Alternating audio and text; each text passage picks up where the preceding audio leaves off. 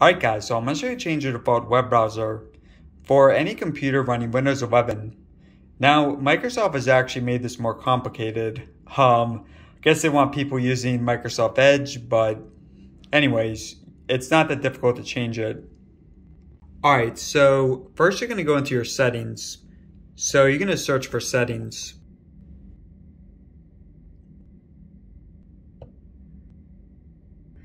Next, you're going to press on apps.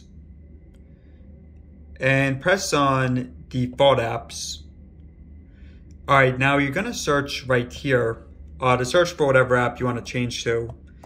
So I'm going to do Chrome and just press on it. And so here's the thing, guys, you actually have to change this for all of this stuff.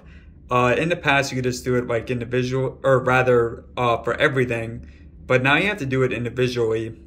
So there might be some that you don't want to change it to, but yeah, that's for example. So just press right there, anywhere on the area, and it's going to give you this prompt before you switch, asking you to check it out. But I'm just going to press switch anyways, and yeah, just choose Chrome. All right, so we're going to do that for this one as well.